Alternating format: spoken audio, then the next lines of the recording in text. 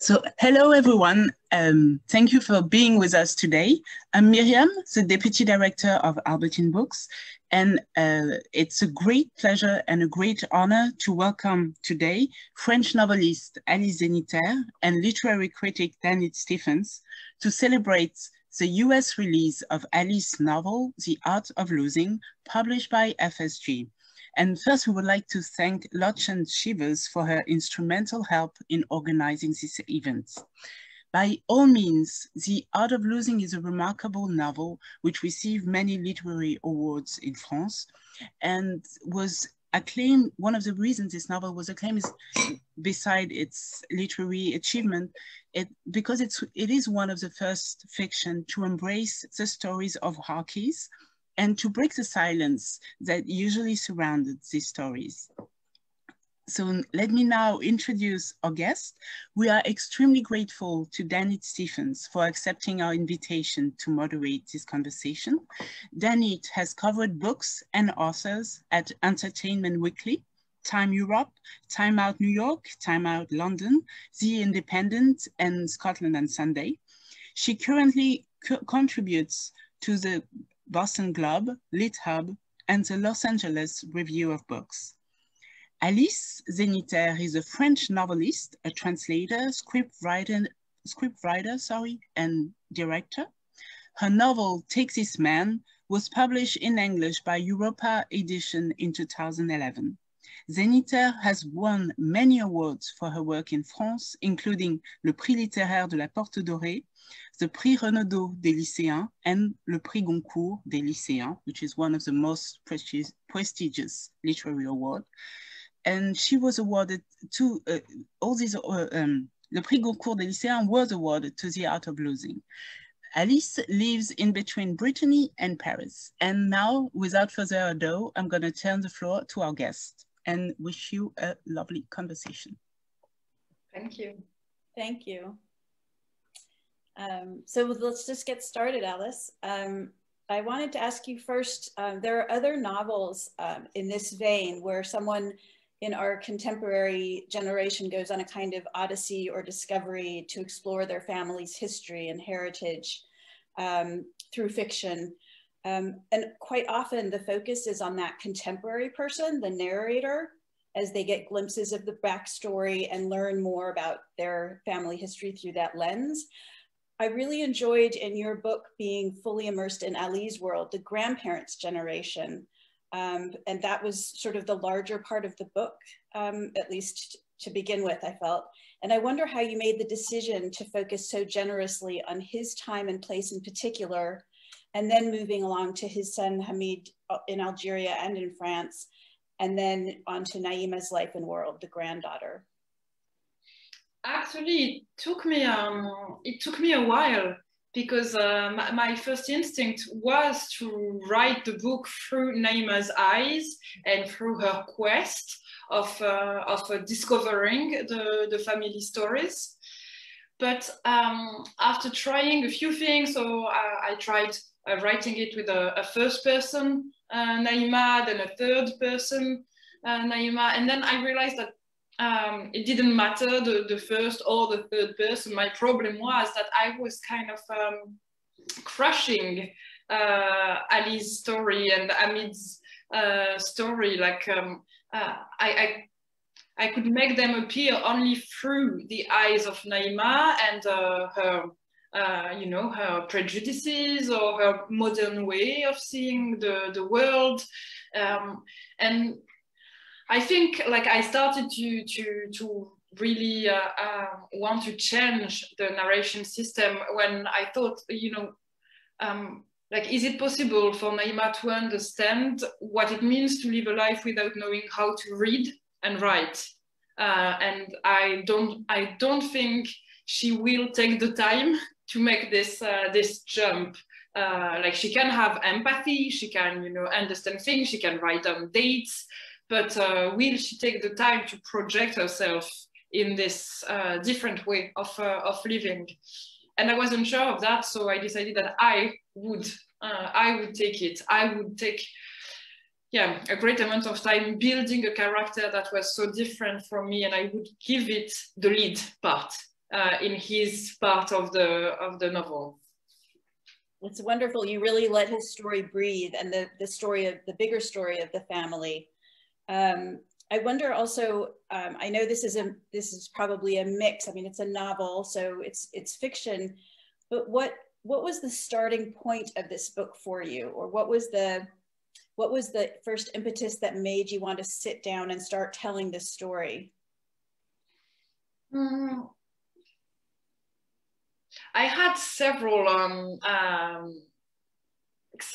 signs, maybe, if I can use that without sounding too mystical, but several signs that maybe it was like it was time. So first I have to say that like through my 20s I started to get interested in the Algerian history in a way I had never done before. Like before that I was kind of sure that, you know, if something should come to me from Algeria, it had to be through my family. I rejected the other channels. So I never read history books. I never watched Algerian movies or read Algerian writers. You know, I was like waiting it all to come from one channel, my parents or maybe my grandmother. And later in my 20s, I realized like I could choose other people to pass me the story. So I started to read books, to watch movies and all that. And then I remember that at some point I was in a small village in Normandy, writing for a couple of months, and this old man came by and he gave me a book of poetry that he had written when he was younger, and he didn't tell me at all what it was about. And when I flipped through it, I realized that it was his like it was actually a diary in verse of his time in Algeria during the war. And I don't know, I felt it very weird that this man had the idea to give me this book, because he didn't know that I was half Algerian, half French. So it was like this story, you know, made its way to me. And then a couple of years later, I read this book by Nicole Lapierre, which is called Sauve qui peut la vie. And at the end of the book, she's talking about actual migrants. And she said no one is telling their story in the right way, that we should tell their story in the way Homer told the Odysseus. Because they are like Ulysses. They have the same intelligence, you know, like capacity of reacting, adapting, changing, and it's the same story of a never-ending journey. Like you think you will go on the boat and arrive somewhere, but actually it takes you years, because you are never really arrived. You are never totally French. So the journey is sometimes like as long as your life is and your children's life, and then suddenly a third generation can say, wow, I'm French.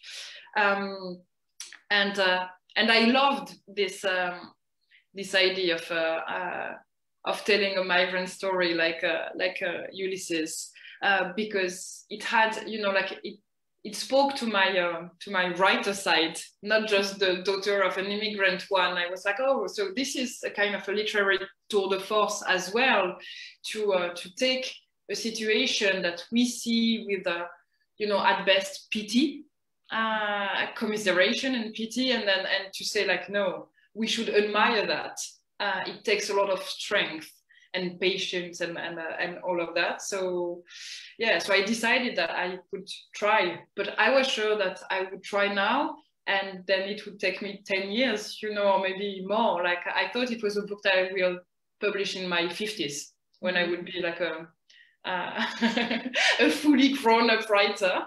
And yeah, to my big surprise, when I sat down at the table and started writing, it just came pouring. And I spent 2 years doing it. It never stopped. Wow. So the story kind of ran away with you. Yeah. Surprise. That's wonderful.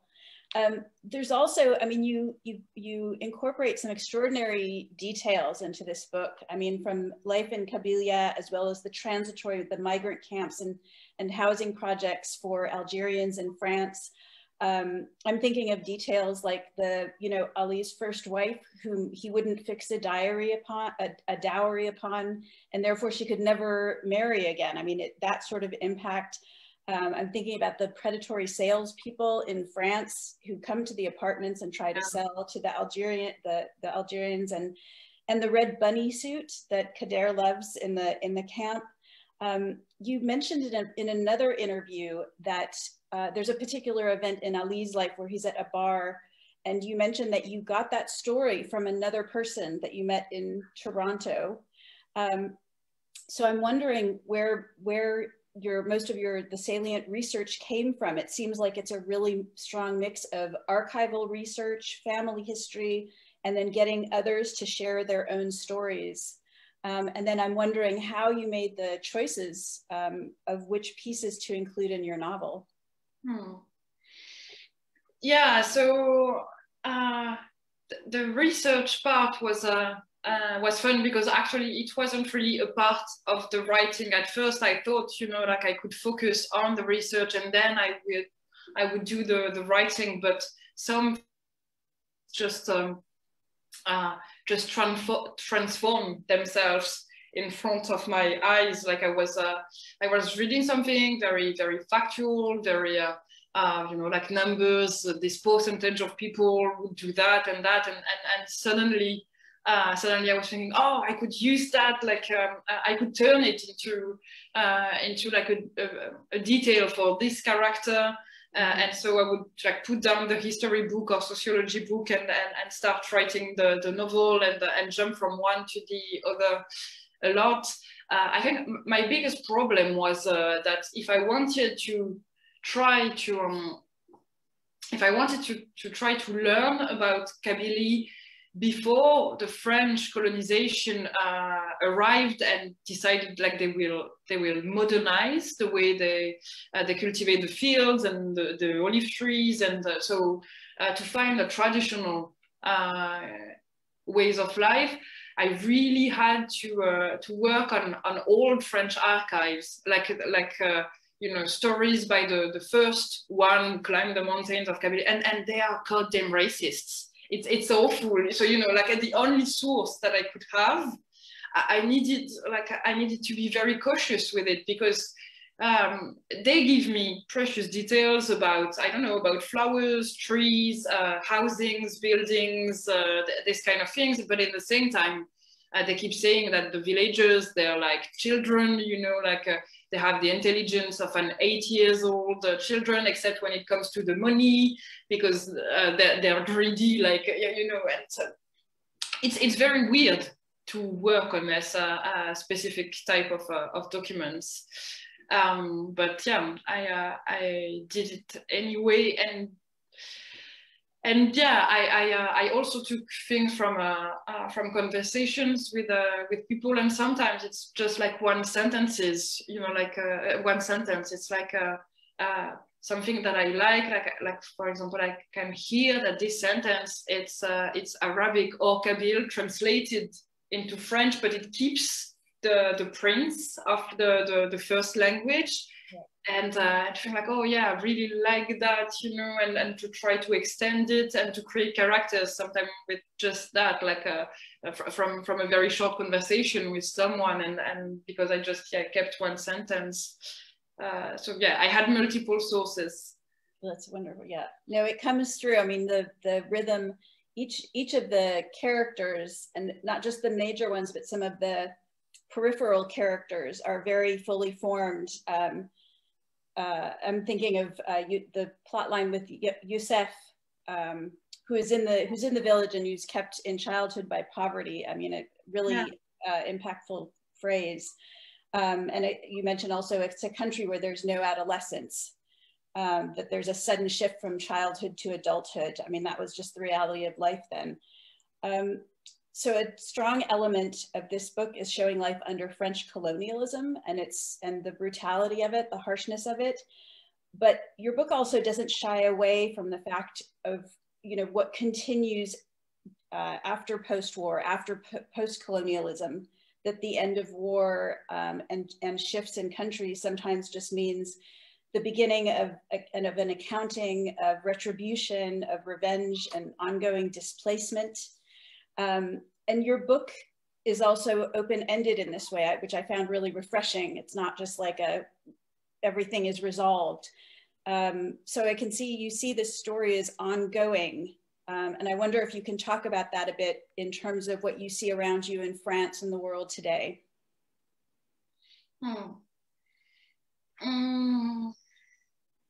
That things don't really, it doesn't, you know, colonialism doesn't end with the end of colonialism. The shifts, the displacements don't end once you get to a new country. There's still a, it's an ongoing story. Yeah, so first, I could answer this question for hours and hours, I think, because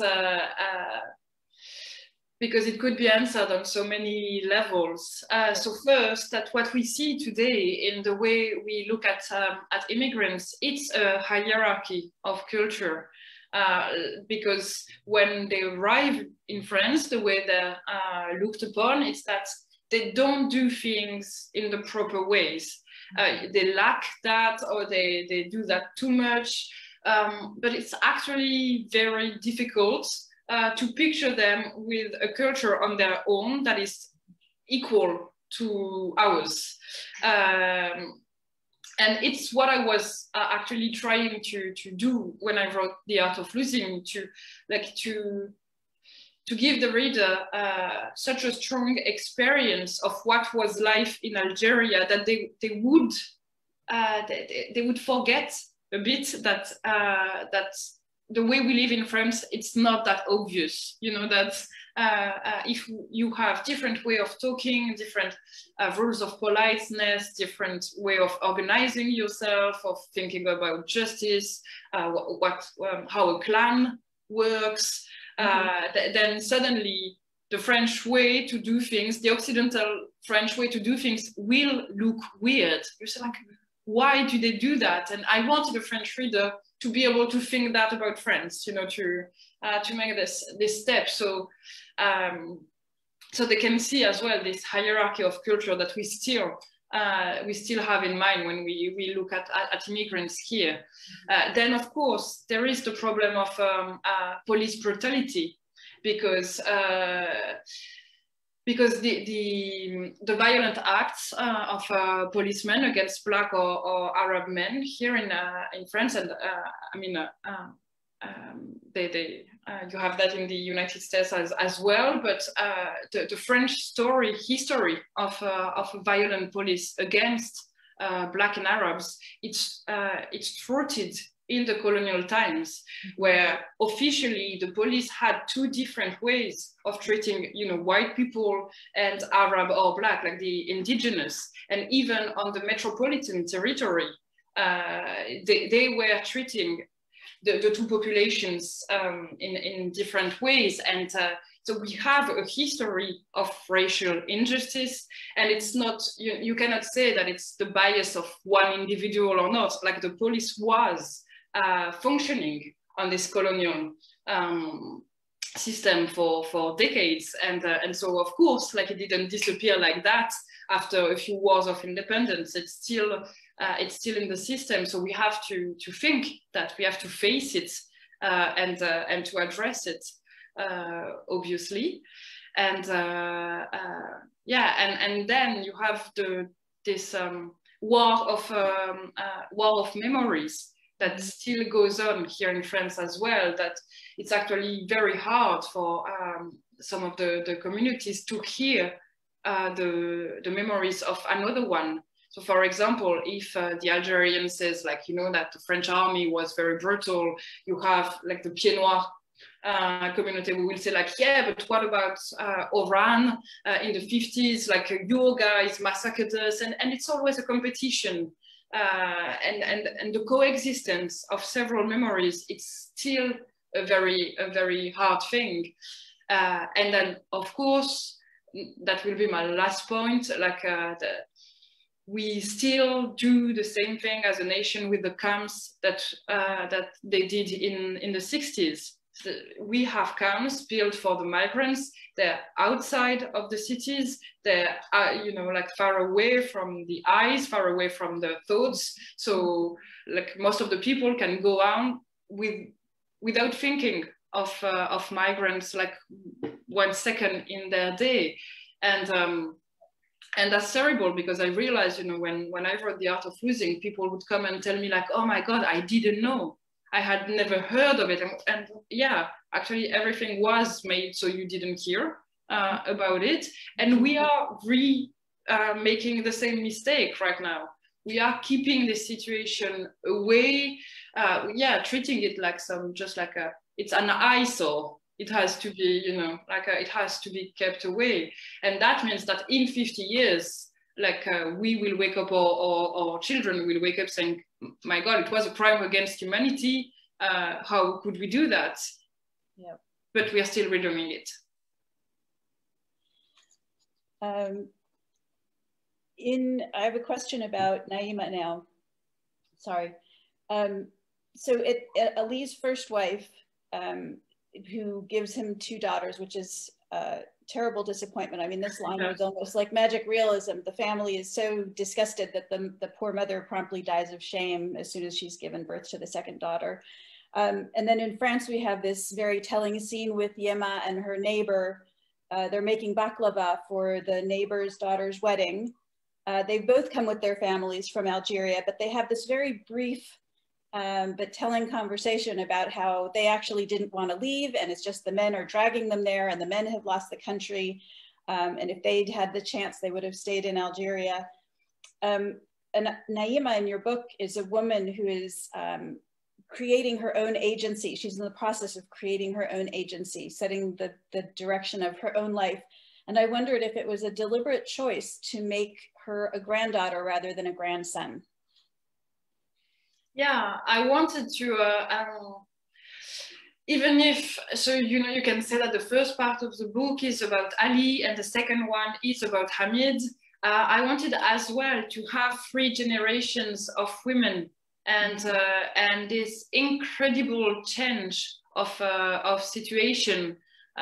Because, you know, like Yema is married when she's still a kid. She has never met her husband. She has never met Ali before they got married. Then she is kept in the domestic area. So no one will ask her her opinion about politics, the war, or even, you know, like what does she prefer, like to stay in Algeria and take the risk of being killed or going. Like it's a sure thing that she will follow her husband. She is her possession. Yeah. And then you have Clarisse, Naima's mother, with this woman, you know, like from the 70s,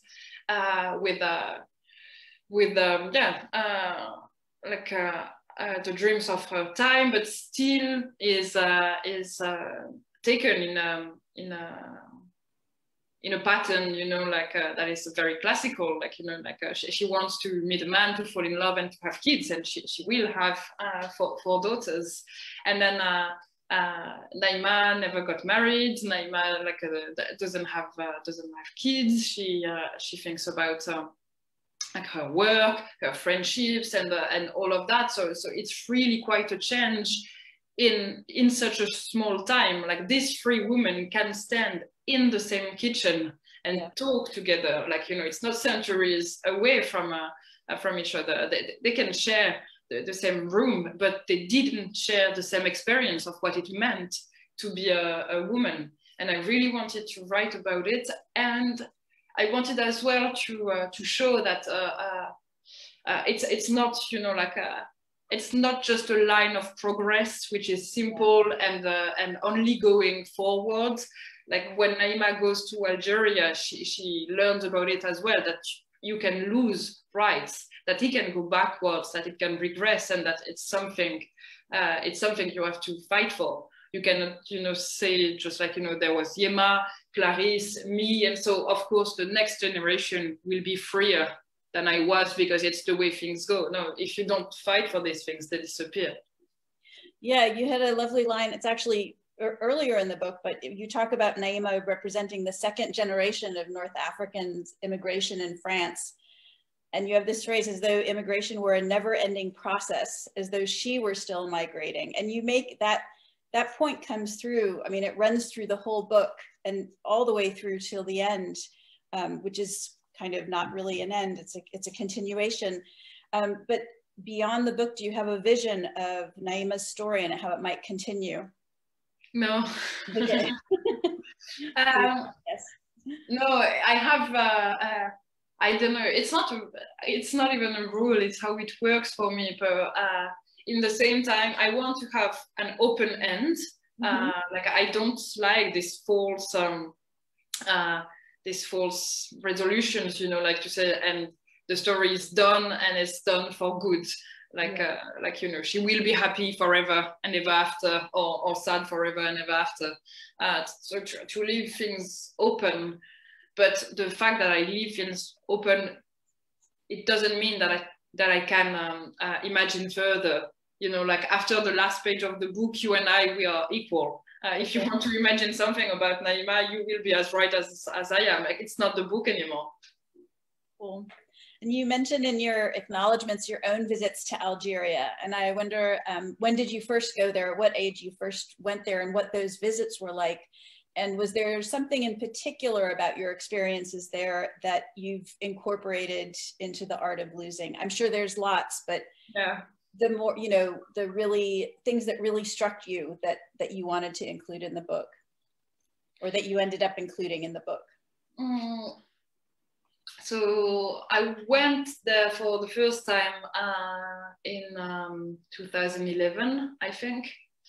So I was in my mid-20s, and then I went back in 2013.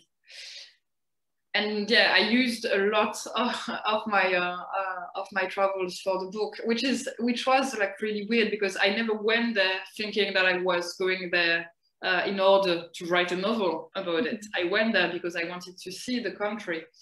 And then when I started to write The Art of Losing, I just went back to my notes and my notebooks, and I thought like, oh, thank God I did these trips, because otherwise I don't know how I could have written about Kabylie.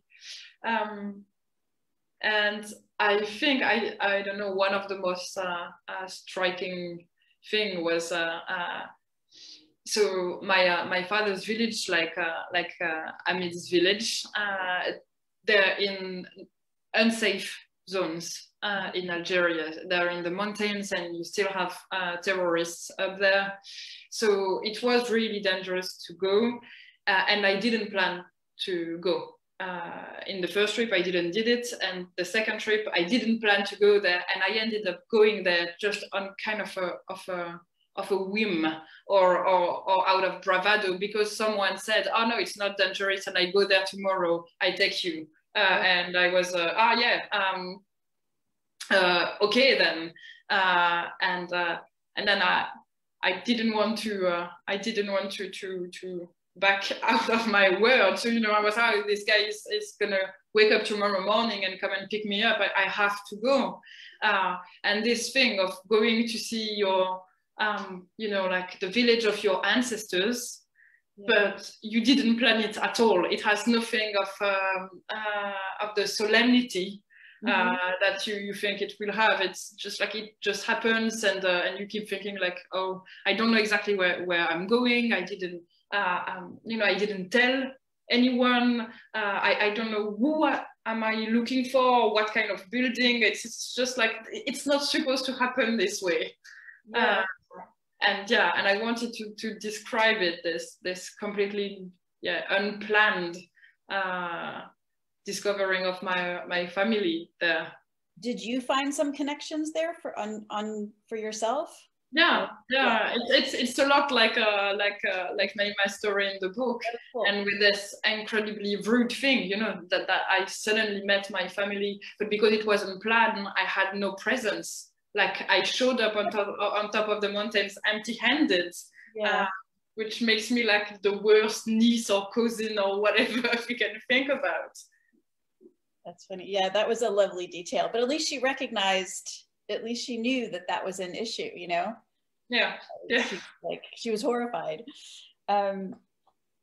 And in the art of losing, now that you mentioned something at the beginning, there's an anonymous narrator who pops up just every once in a while, a little bit at the beginning and a couple of other times, and then towards the end. Was that just a vestige of when you were doing it, when you were sort of the major narrator, or no? No, it's my infrequent but consistent narrator. It's my master of puppets side, because I really. No, I had this thing very clear in my mind that I wanted.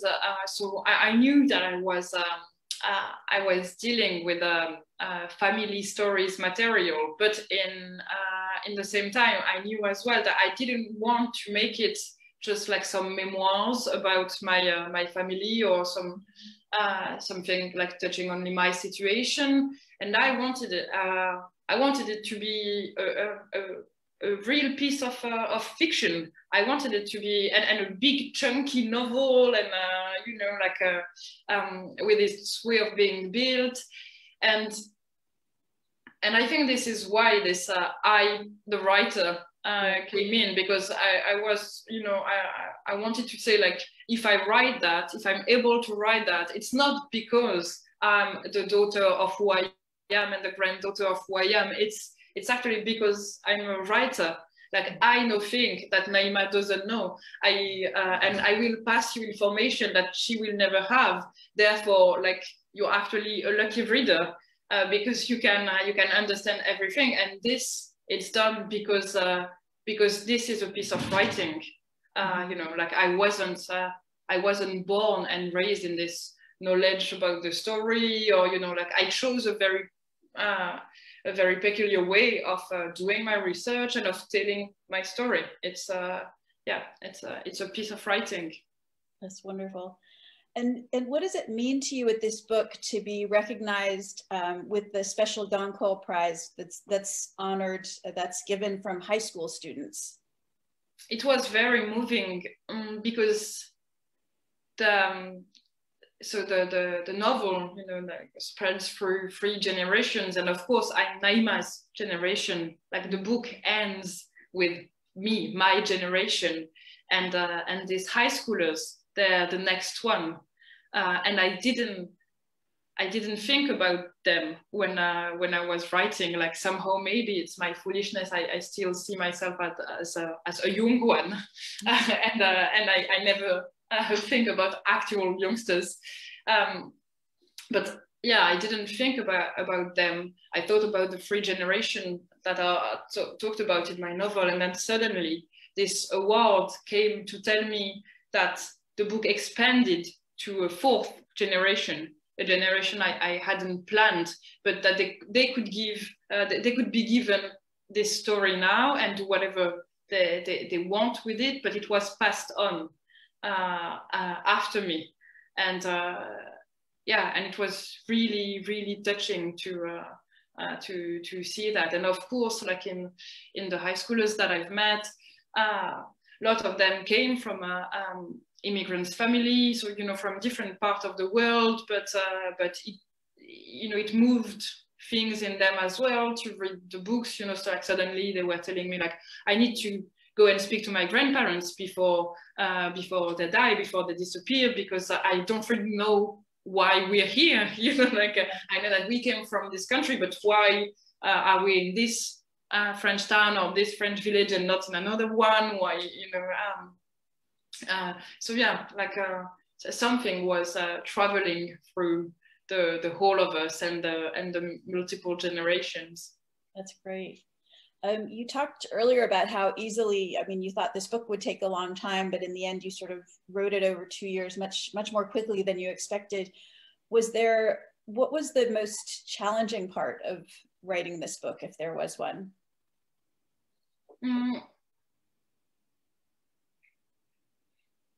I think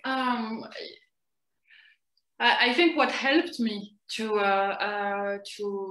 write so easily, it's the fact that the 3 different parts, they don't demand the same things. They, you know, they don't provide the same obstacles. Like the first one, what was really hard was first to have enough knowledge to know the little details, because otherwise I would be stopped at every sentence. You know, like I would want to write a scene where they're eating, and then suddenly I'm like, oh, but what are they eating in? Or, you know, like, is it possible that they have this object or this thing and this? And so it's always being stopped, and then you take one book, and then you so that was one of the problems. And the other one was to, what do I do with the kind of a folklore thing, like the exotic side of it, like because I can't hide the fact that yes, there is an exotism in it that appeals to me. Like, you know, that this word, like I've never used it before in a novel. I want to use it because it's foreign and it's new, and it's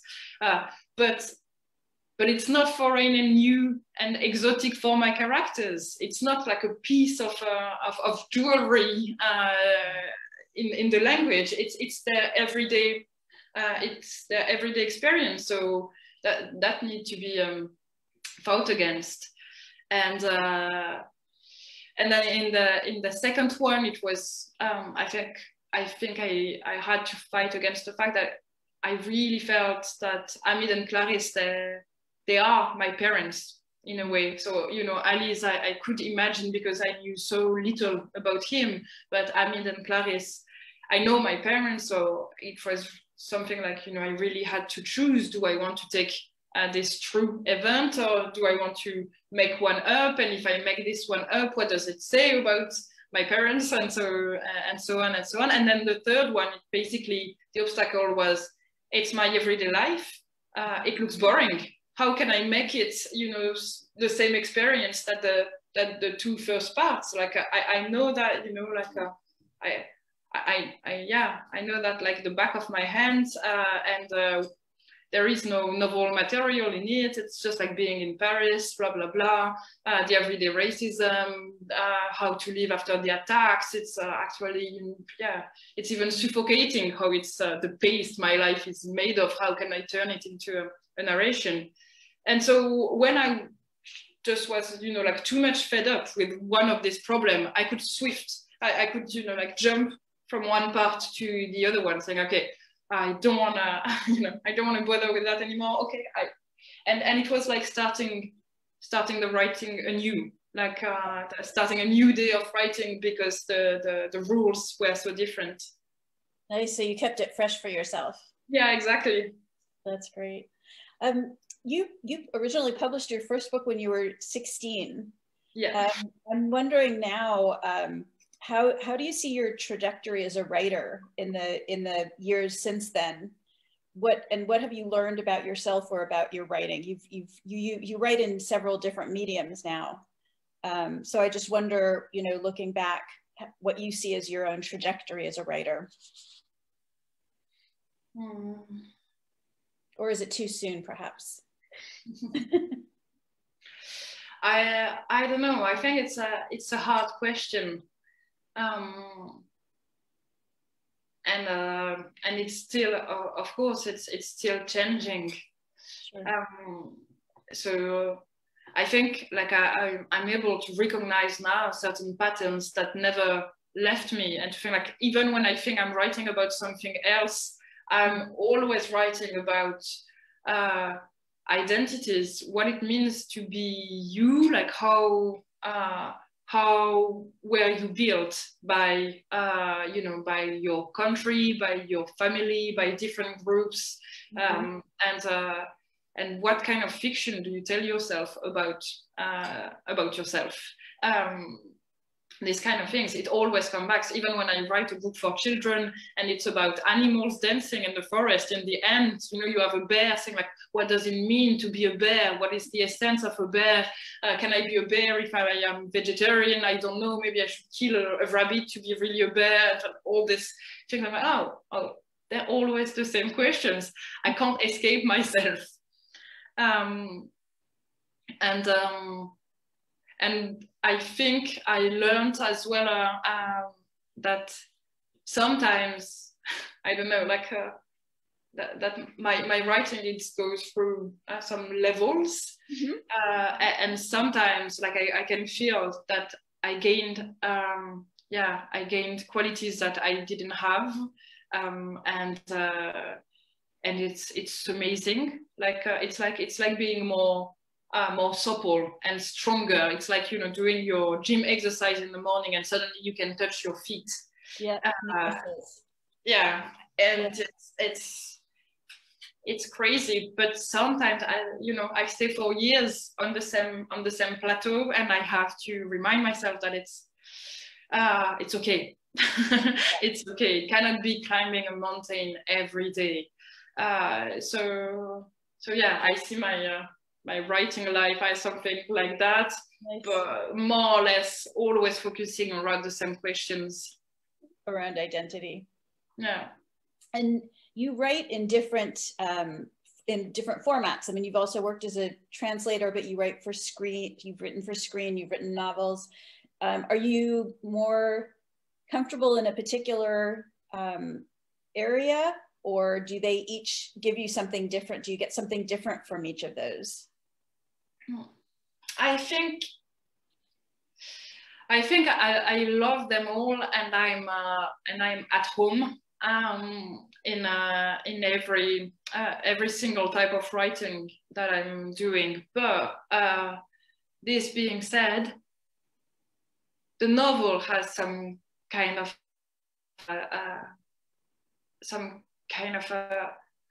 it's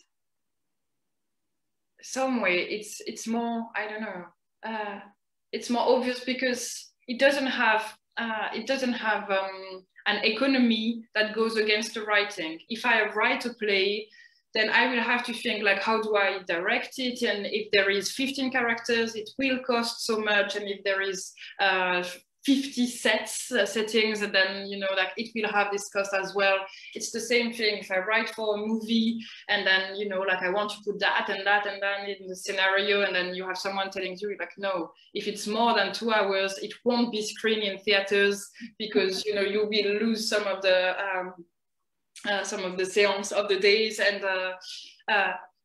so finally, yeah, eventually the writing is controlled by things that have nothing to do with the writing. Yeah. And that is something that I can, you know, dislike, and that in the end, like I go back to the novel where I can do everything I want, and then, you know, it's between me and the readership. If they don't like it, okay, you know, like maybe I put it too far, the book is too long, or the plot is too loose, and that. But I chose to do that, and none of you know, no one came up while I was writing telling me like, no, it will cost us too much money, just, you know, cut this chapter. No limits, no boundaries. Yes. There's a really poignant moment in your book where Hamid is as a child, he witnesses the fact, he suddenly realizes that his parents are completely illiterate. They can't even sign their own names. And I love there's a connectivity with later. Naima really finds fascinating the fact that Hamid will give the same attention and respect to any text, whether it's a newspaper column or a book or even an advertisement. I mean, that's how important literacy has become to him. And I mean, obviously this is part of the book as well, but, you know, what do you think it is about literacy or even about literature that really gives us freedom or free agency, at least? Why is it so important? Well, I think, you know, that it's when you write it, it's a privilege to be able to tell about yourself, because being told by someone else, it's always it's, you know, you're always at risk to be lied about, or to be you know, summarized in a way that's you will feel like it's not enough, or to be folklorized, like, you know, like you will be an exotic part in the background of a greater story.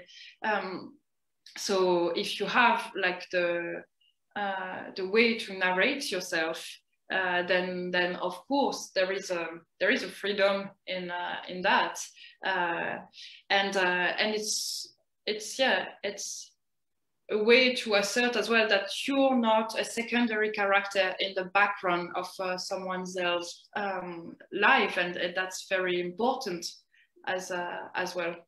Yeah, absolutely. To being able to tell your own story, I suppose. I think we're about to open the floor to questions with the audience. I just wanted to ask you one final question from myself. Are you working on a next project already? What are you working on now? I'm working on an essay about the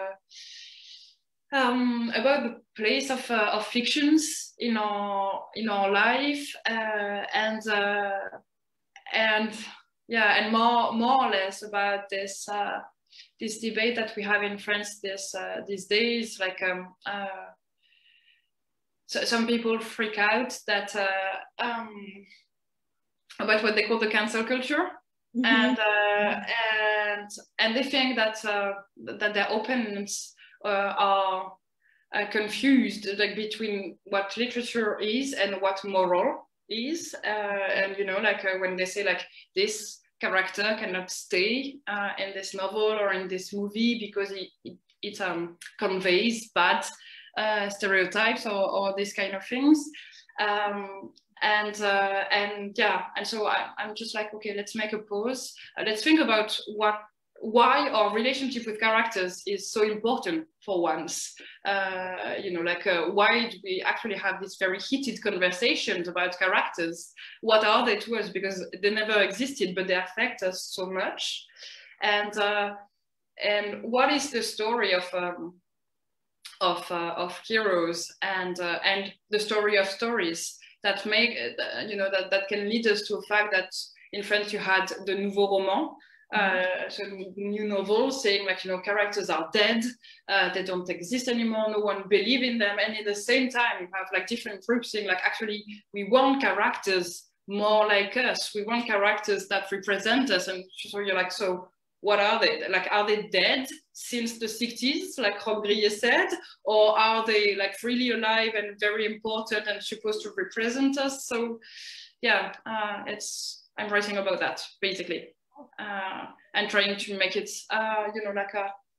understandable by everyone who didn't study semiology or narratology, and trying to make it fun, I guess, as well. Fun and accessible, for sure. Yeah. That's wonderful. So I think we are handing it over to the audience now. I'll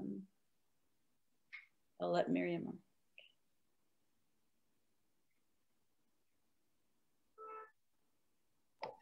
Hello, so we have a question for Alice from Marie-Hélène.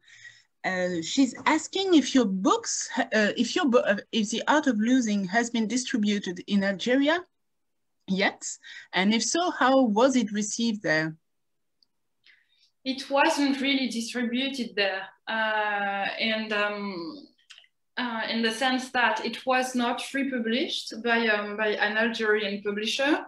So it means it's you can buy it in Algeria, but it's very expensive, and therefore it's quite excluding.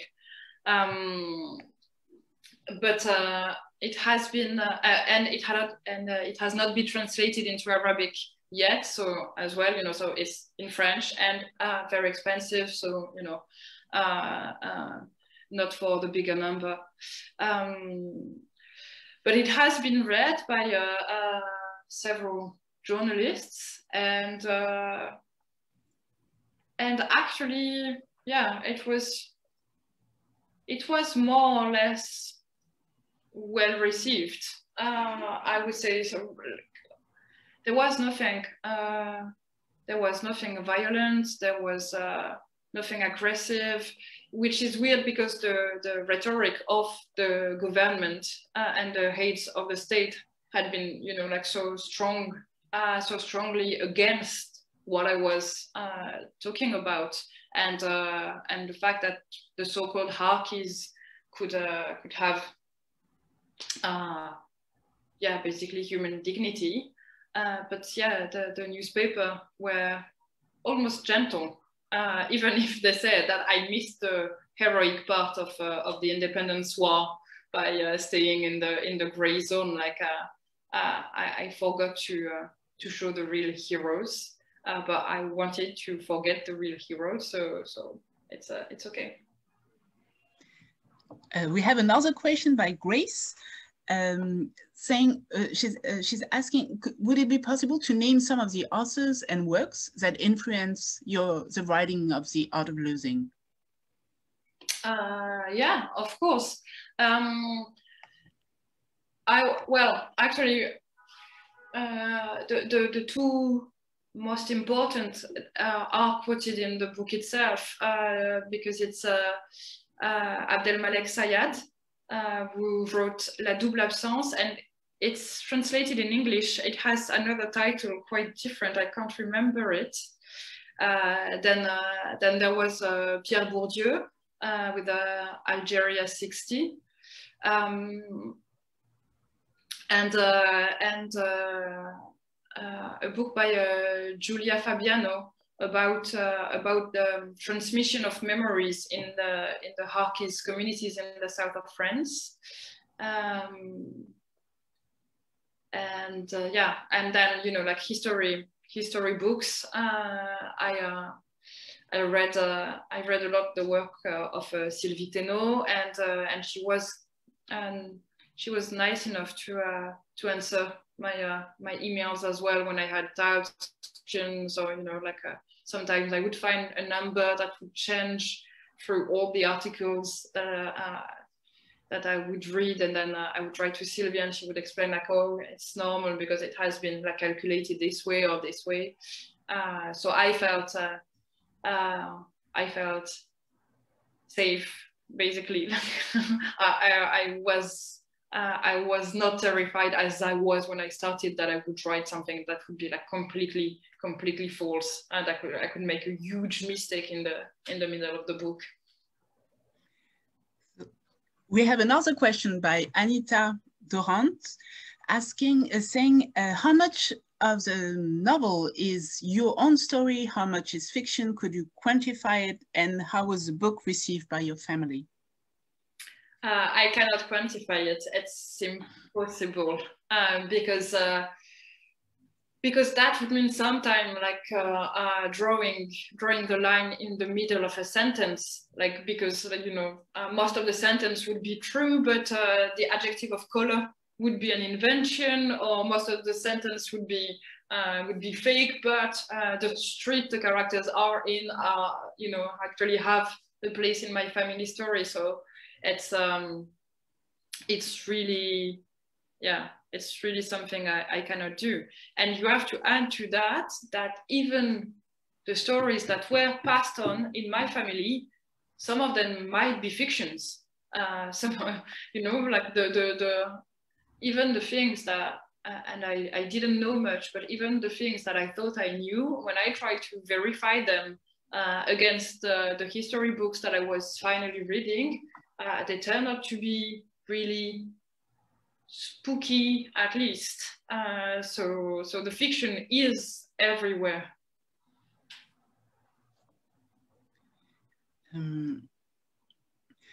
Anderson Tepper is asking, has there been more written about history, about the history of Harkis and the relationship to France recently, or either in nonfiction or novels? I don't know. Recently, I don't. I don't know. I'm thinking of Musulman. I'm thinking of Musulman Roman by who just won the Prix Albertine, Zaya Rahmani. Yeah, but Zaya has been writing about it for a while now. But other than her, I don't really see. Yeah, I think maybe on the history book side, I think it might be dealt with in Raphaël Branche's new book. So, Daddy, what have you done in Algeria? even if it's about the young Frenchmen who were sent to Algeria during their military service. I think that probably because they had to fight with the Harkis, but I haven't read the book yet, so yeah, I'm not sure. So another, just a remark from Ida Kummer saying, I read L'Art de Perdre with great interest. And a question from Katharina Pierre. In a general sense, I think Americans' understanding of French colonialism in Algeria is, I believe, somewhat limited. What do you most hope that an American audience will gain from the novel?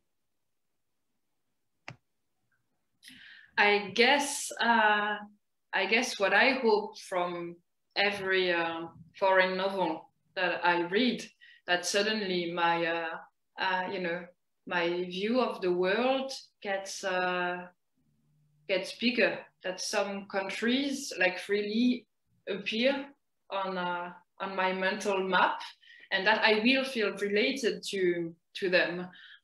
It will, you know, like somehow I would say like this place.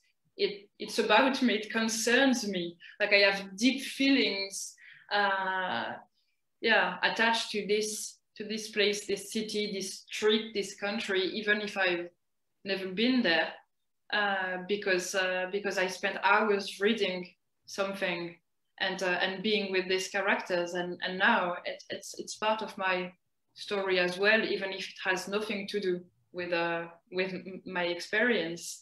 Like recently, I read The Other Half of the Sun by Chimamanda Ngozi Adichie, and suddenly I thought, okay, I will never forget about this war in Nigeria.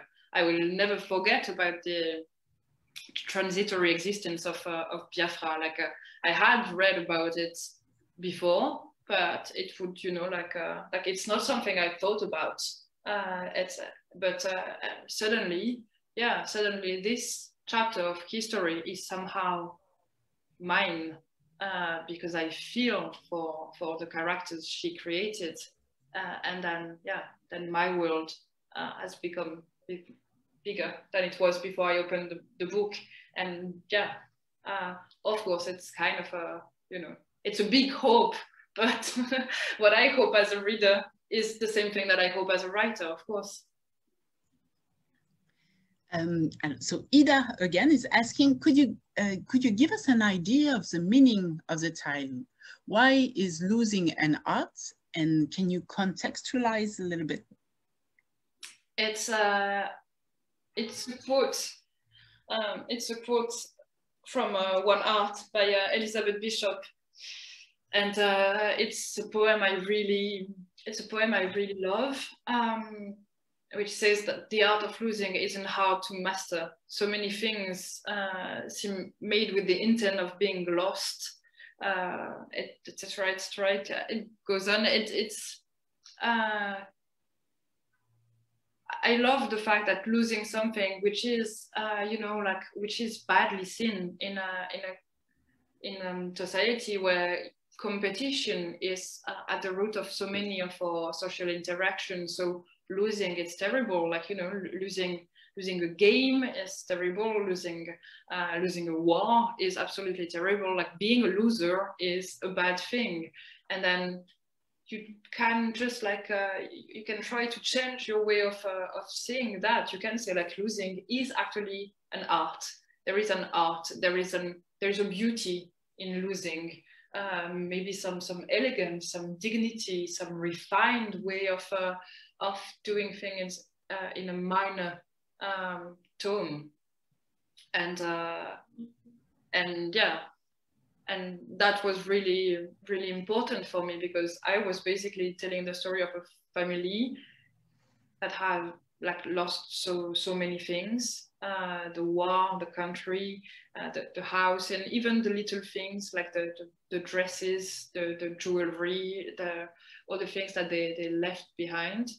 And I wanted to say like, maybe, you know, maybe it's what allows movement in the first place. Like you need to lose something to go on. Maybe we can look at it in something else than pity or contempt. We have, I'm going to group two questions from Clara and Albert Nicolas. Clara is asking, it's a pretty general question, but how do you build a character without making it stereotypical? And how do you avoid the cliché? And Albert is asking, what is your discipline in writing a book?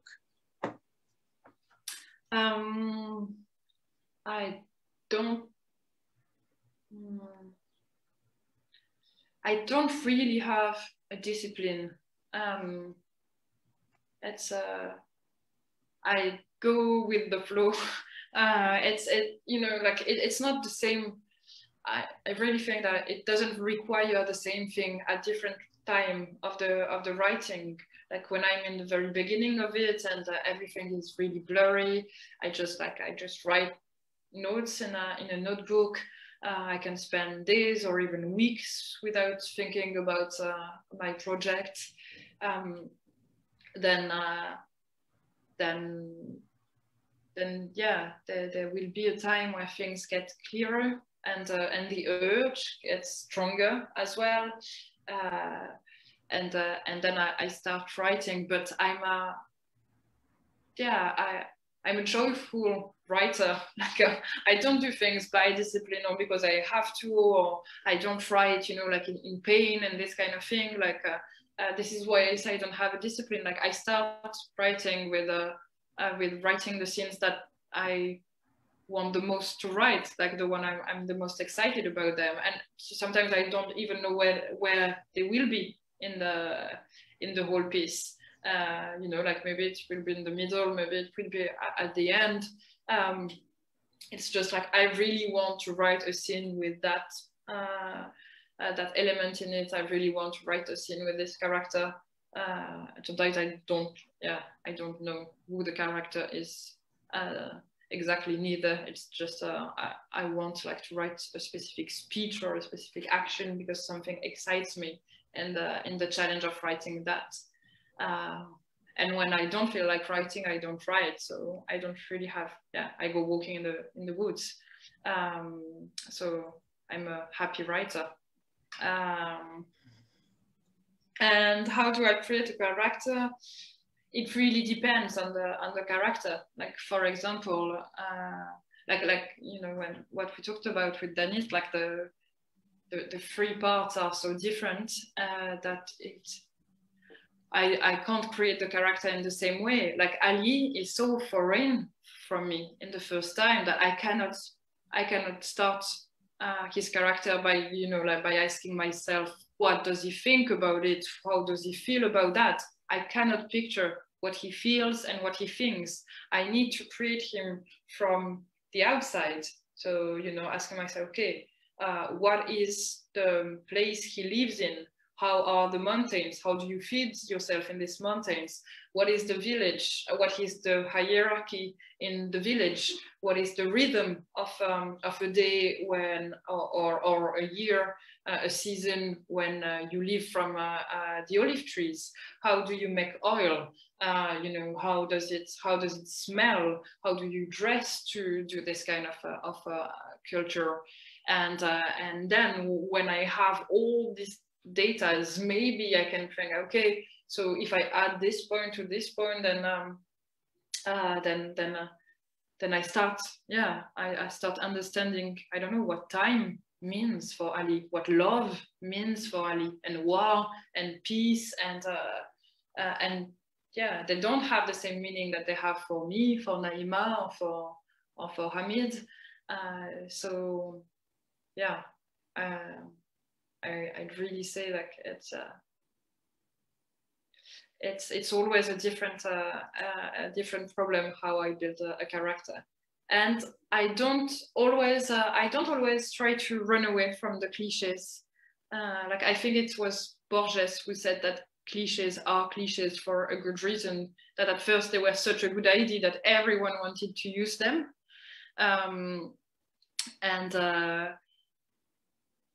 yeah, and so I like to keep, I don't know, I like to keep some of them and just to reframe it. So, you know, like if I change this word of this word and we can look at it in a new way, then maybe we can wonder why this thing sticked, you know, why we used it so much that it became a cliche.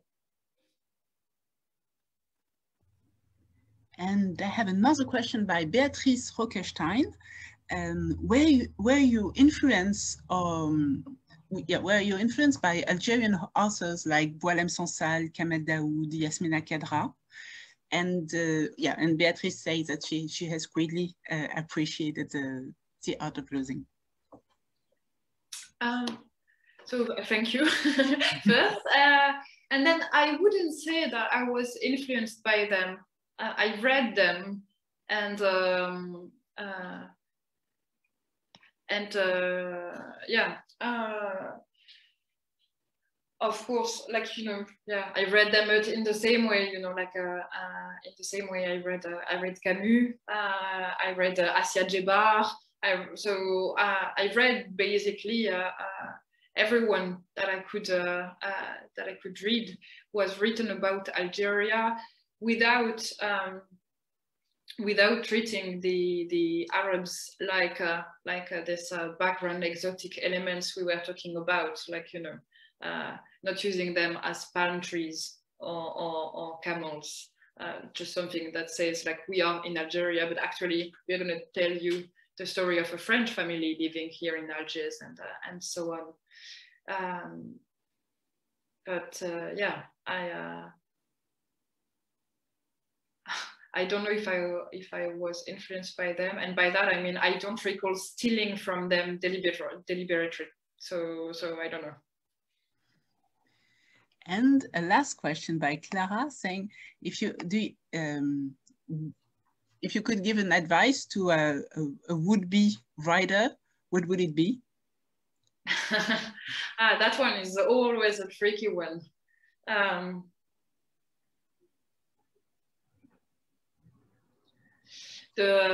Yeah, I think the most basic one, like write as much as you can, because from my experience, some things you can only learn from writing. Thinking about the writing, like having good ideas, won't show you how, you know, like what problems appear in a paragraph or in a sentence, and that only the writing can create and only the writing can solve.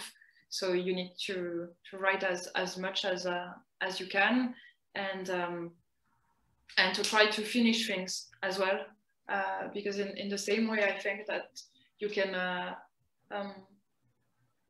work in a better way on something that is that has, you know, like a more or less a beginning and an end. Like you can rethink the whole piece as a piece, and so it's always good to try to finish something, even if you feel like I don't know, like the inspiration is gone.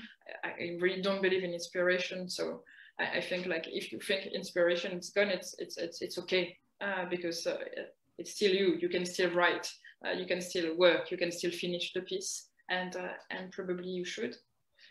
And then the second advice is to read, and to be a very curious reader, and to read different shapes, different genre, different pieces of work, because sometimes we think that a novel or any piece of writing should be like this or this, because we have only met pieces of writing which were built like this and this and this, and then suddenly we meet a piece of writing which does things differently, and the limits we had, the preconceptions that we had of what a novel is, or what a poem is, or what a play is, it's just like it's shattered by this meeting. So reading, yeah, helps a great deal to write more freely, I think. And we have a last question from David Bell, who has attended some lecture on Algerian literature at the Alliance Française here in New York. And these lectures were given by an Algerian professor. And the professor listed you as a modern Algerian author of expression française. And in these categories, there were also Feraoun, Kadra, and other writers. What's your reaction? How do you react to that? What is your reaction? I'm not an Algerian writer. How could I be? You know, like I didn't grow up there. I don't have the nationality, so I'm not officially Algerian at all. Yeah, and my everyday experience is French. Even my relationship to my language is from a French woman to French language. It's not it's not like, you know, I cannot ask myself like many Algerian writers do, you know, like what does it mean for me if I write in French, because it was the language of the colonizers, you know, like should I do it, how will it be perceived? It's like, for me, it's I have no choice. I have no choice, and it's and it doesn't convey any peculiar meaning. So I don't think the expression fits to describe me or my work. And I have a very last question from Anita, who said, I think maybe I skipped her question. She was asking, how did your family receive the novel? Oh,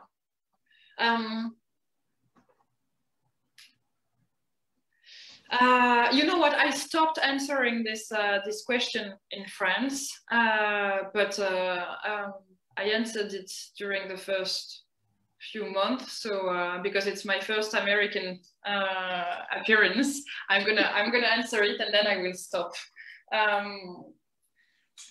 My family was happy and moved about the novel. For a part of it, because a part of my family still doesn't read. My grandmother still doesn't read, and a part of my family reads, but doesn't have in his cultural habits to read 500 pages novel. So they know that the thing exists, but they will never read it.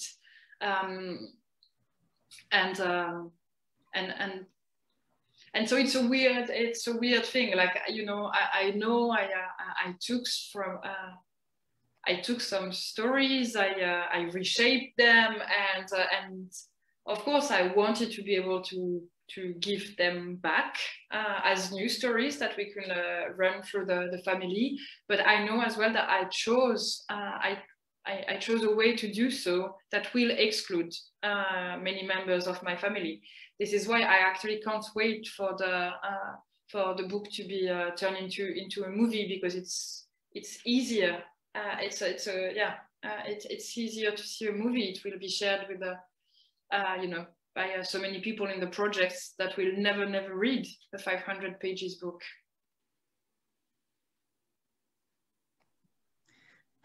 I think it's time to end this conversation. Thank you so much, Alice and Daneet, for this wonderful conversation. It was so interesting, so rich. Thank you for your generosity, your time. We can't wait to welcome you here in Albertine, in Will, among the books in our walls. Maybe Sandrine will want to say a word. It was really truly a pleasure. Thank you. It was a pleasure for me too, and I apologize for, of course, the many mistakes that I made in English. I hope I was understandable through the whole conversation. It was perfect. It was really perfect. It was so fluid. Thank you for doing the effort of speaking in English. It's not easy. You know what we're talking about. Merci beaucoup. Merci infiniment.